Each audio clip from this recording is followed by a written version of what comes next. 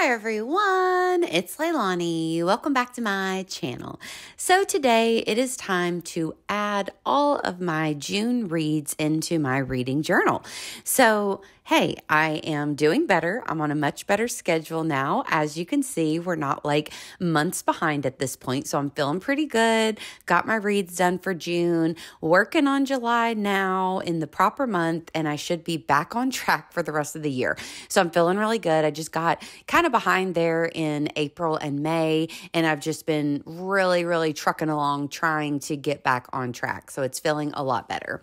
So I thought that I would go ahead and print off all of my book covers here and get these pages completed. So the first thing that I always do whenever I pull out my reading journal is to do my bookish year, which this is my first spread and one of my favorites. I love printing off the little book covers, super small. I think the size that I chose is a 0.6 by 0.9, and that's just a random size that worked for me. I'm able to choose the custom sizes on my printer and settings, so I can choose any size. So that's just what ended up working out. I love the way that spread looks.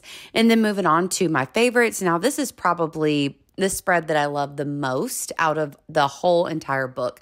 I just absolutely love the bright colors. I love that I have all of the different circles and squares and little areas already done for me. And then all I have to do is add my sticker of my favorite book for the month. And then I just slightly decorate it a little bit, add a few little bits and pieces to it. And I love the way all the books look together. I think that's going to be a really fun thing to see as the year continues.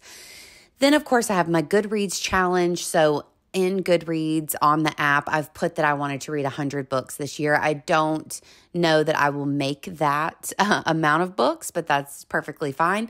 But so I just did 100 little squares, and then for each month, I fill in the squares for each book that I read. So again, this month, I've kind of just been going with my goal of 7 books every month. So again, this month, I have 7 books read, so I'm just filling in all of those squares. Now, I do want to mention while I do this that I did not cut anything out of this video. So if there's anything kind of weird or any lags or anything, like I'm just sitting there, it's because I didn't edit this video. It was like 20 minutes. I thought, what the heck? We're just going to chit chat about books and all the things. And I'll just try to make it as long as I possibly can. So just bear with me if there's any kind of weird moments. So I'm going to color all of these in. I'm again using my mild liners. These are my favorite kind of markers. They're great for both doing like more drawing and things, but also highlighting. So I just really enjoy them. Now I do have my bought list where I'm supposed to be writing out books that I've purchased. The thing is, I've not really been buying that many books. I guess maybe if I did a list of purchased books next year, I could always change it this year, but I would have to really go back and calculate it. But I was starting to think, you know what I would maybe do?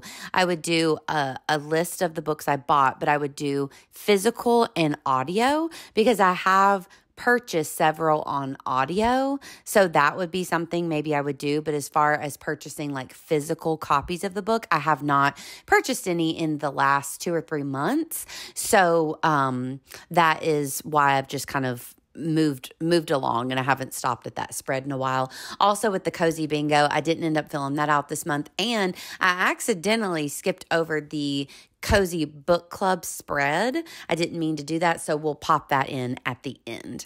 Right now, I'm on my bookshelfie, so of course, I'm filling these in. I have them color-coded by 5-star, 4-star, 3-star, 2-star, and 1-star. So far, no 1-stars this year. That's really rare, but I did have 2 2-stars this month, so it was kind of a bit of a flop there, but I did also get 2 5-stars, I believe. So that is very exciting. So I'm kind of waiting for these to dry. I did have a little bit of a, it smeared, that's the word, a little bit of a smear there on one of those books. So I just erased it and rewrote it. So I am using those pins there. I'm not exactly sure of the brand, but I just grabbed them at Target, and they're one of the erasable pins. They've really worked out very, very nicely for me, but I've gotten a lot of comments about how if the pin, like, it gets wet or it gets like melty, like being in a hot car, anything like that. Everything that you've written will just disappear. So that is very good to know. For me, I just keep this reading journal in my craft room. I put it right back on my shelf whenever I'm done. I don't ever take it anywhere, so I should be fine. And I've found that the erasable pen is absolutely excellent for me personally. I also use it in my planning, and it's super lifesaver for like changing your plans up and everything. But that is just something to note. If you're worried about like the longevity of your album, perhaps don't choose the erasable pen. So now we're moving on to the monthly spread. So just like every month, I've pulled out these, I believe they're Ali Edwards alpha stamps, and I stamped my title, which is June. Then I'm just going through with my mild liner, and I'm doing my outline here all the way around both sides of my spread, where we will document all of the books that I read. And then I'll start popping in the different elements of all the stats, the total books, my favorite book, all that kind of good stuff. So we'll pop all those things into place. So as I start to get everything going, I'll probably interrupt myself to let you know different things that I'm doing. I thought there was like a little spot on here. I tried to erase it. It didn't really come up, but we'll cover it up with some of the stamping as we go. But anyway, I will probably interrupt myself as we work on things if I need to tell you anything, but I did just want to chit chat about some of the books that I read this month. So first off, I'm starting with these wooden stamps. I'm going to stamp out the stats and the total books and get everything into place over here on the left side of my spread. So as far as the books that I read this month, it was a really fun reading month for me. But like I said, I had some really big wins and I had a couple super flops. But all in all, it was really fun because first off, there was a couple very highly anticipated summer thrillers that I was looking forward to reading. So we had Middle of the Night by Riley Sager and also The Midnight Feast by Lucy Foley. Now, I was definitely way more excited to read Middle of the Night by Riley Sager because Riley Sager is one of my favorite authors. I ended up giving Middle of the Night 4 stars. I did really enjoy the ride. And that's the thing for me personally about Riley Sager is that even if I don't love every element of the book, there's been some where I've absolutely adored the ending, and then somewhere I felt like the story kind of fizzled out and I didn't super love the ending. But I always have a really good time along for the ride. I always enjoy his books. I'm never bored. I love the atmosphere and everything. So for me personally, Riley Sager's always a win, and he's always someone that I want to read from. So I was really excited about Middle of the Night. And again, it wasn't my ultimate favorite Riley Sager, but I did really enjoy it and I had a lot of fun. So I gave that one 4 stars. Now, as far as The Midnight Feast goes, I have to say that I had the exact opposite feelings for this book. Now, Lucy Foley has not been one of my favorite authors at all, but she's one of those very known authors that I thought, okay, I'm going to give her another chance. I can't remember how I felt about, I think it was maybe The Hunting Party, but I don't think I loved it that much. I think it was mediocre for me, but I despised The Paris Apartment. I thought that one was super, super boring. And so again, with The Midnight Feast, y'all, when I say I tried to enjoy this book, I truly tried. I was really trying to pay attention, get into it. There were so many characters to keep track of, so many things, and I just kind of predicted what was going to happen quite early on. So I just felt like it just wasn't the book for me. I don't think that her writing is for me at all. So I ended up giving that one a 2 star. I could barely get through it. So that was not one of my favorite thrillers at all. So you win some, you lose some. I did definitely have some other wins, though, because after I read The Dead Romantics, which was one of my May reads, I loved it. It was by Ashley Poston, and it is a romance. I'm not a big romance reader, so I wasn't sure how I was going to feel about that book. And actually, I had picked it up like last October or November of 2023, and I didn't end up finishing it. I only read the first couple chapters, didn't really get into it, and I knew I would pick it back up eventually, but I hadn't tried again. Well, I was doing so many house projects. I already had The Dead Romantics on audio, so I thought I would try it, and I loved it. Gave it 5 stars, as y'all know, if you watched my May recap.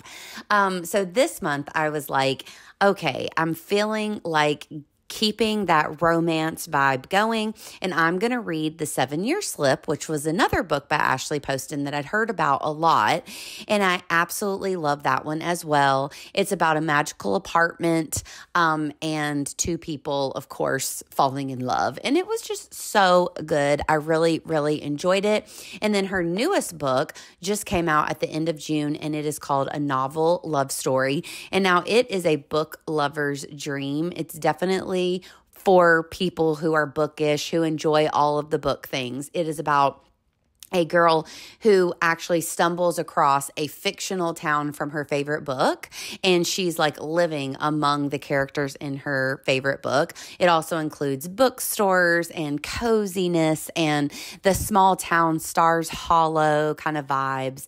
It is so cute. So that is the one that I ultimately chose as my favorite book of the month, although I did give both A Novel Love Story and The 7-Year Slip 5 stars, and I really loved both of them.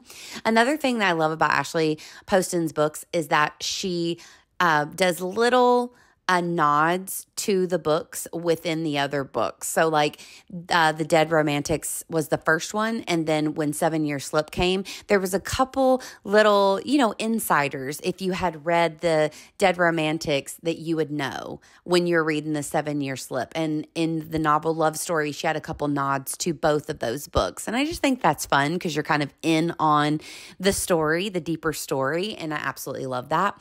I'm excited as well because Ashley Poston is on a book signing tour right now, and I'm going to attend later this month. So I'll tell you all about that when we get there, but I'm really excited to get to go to one of her book signings. So here you can see that the left side of the page, it's really coming together. And what I always do is I do those stats at the top. So in the stats, I always have the total number of pages, the total audiobooks, the total physical books, and then just some of the different genres that I read during the month. Then I always have a total number of books, even though, I didn't know when I started this reading journal at the beginning of the year that I was going to read 7 books each month. But actually, throughout all of the months so far this year, I've just stuck to 7 books.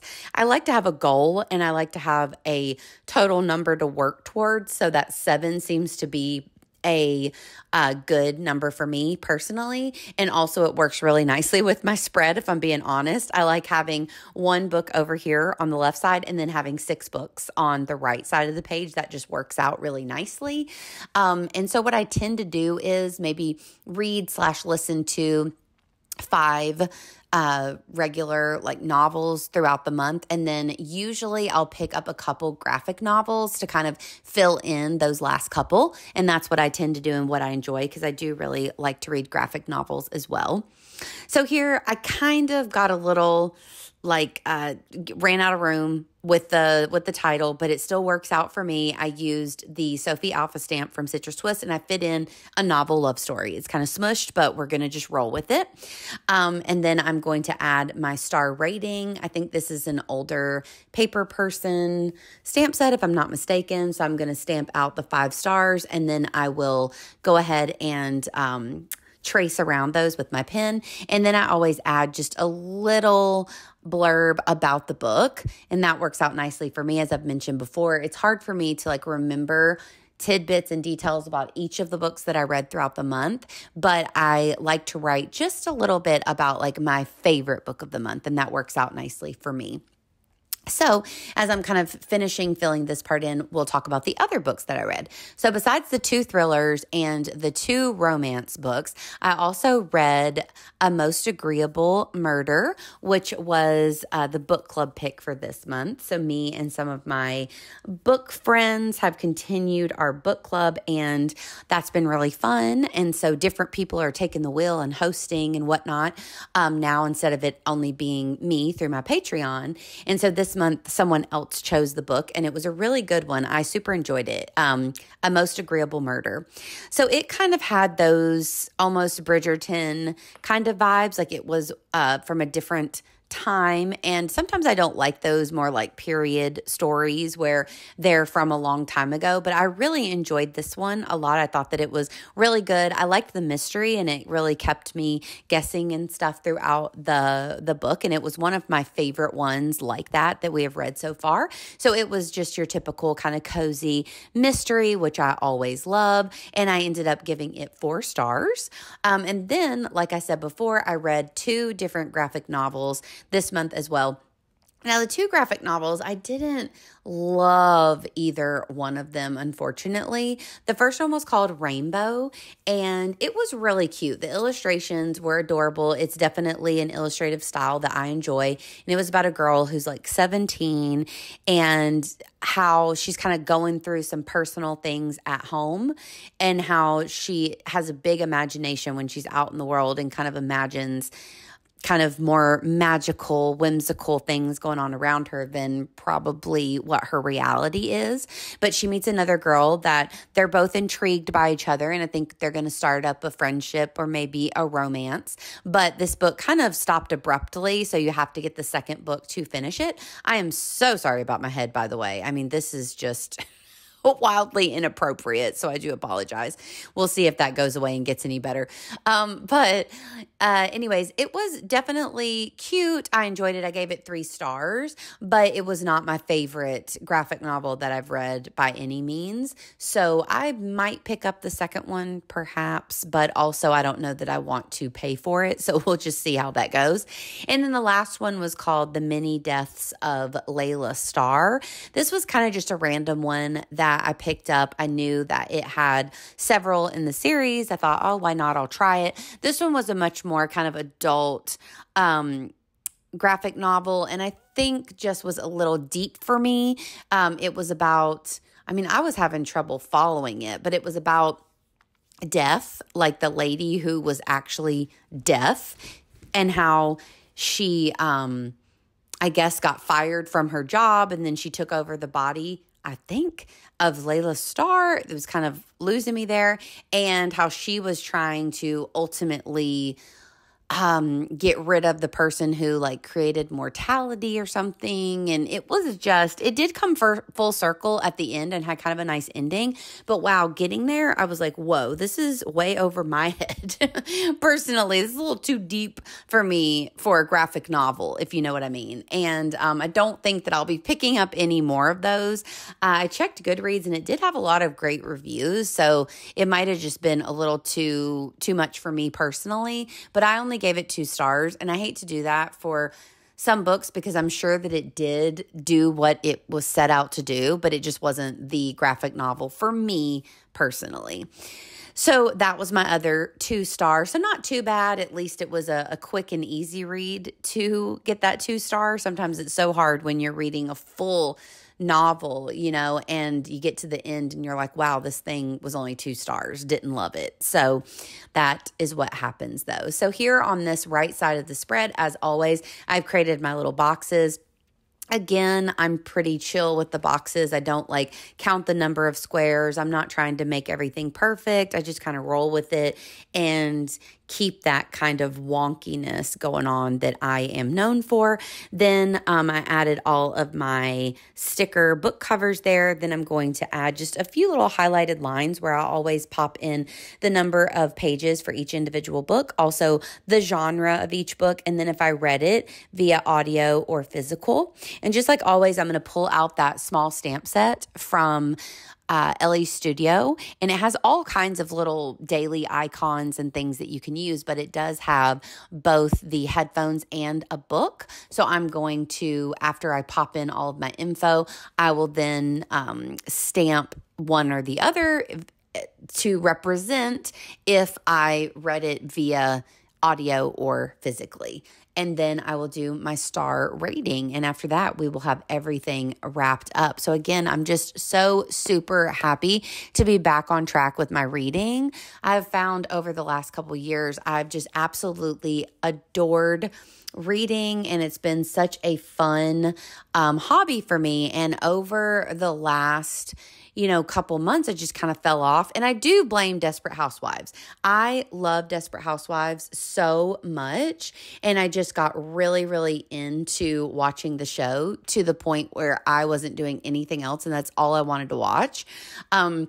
And so it really took away from my, especially audiobooks. For me, audiobooks just work out so perfectly because I love to be multitasking, and I'm always working on stuff around the house, doing chores, doing all the things. And I just absolutely love being able to pop on an audiobook and let it just take me away. So I've missed them a lot. So it feels so good to be back on track and, to be listening to my books again and reading my books and just really enjoying it. And from kind of getting back into it, I found this author who I really adore, Ashley Poston. I mean, all three of these books I just thought were so cute. They're like rom-coms, lighthearted, low on the romance. So if you're like really looking for the romance or like the more smutty books, that's definitely not these.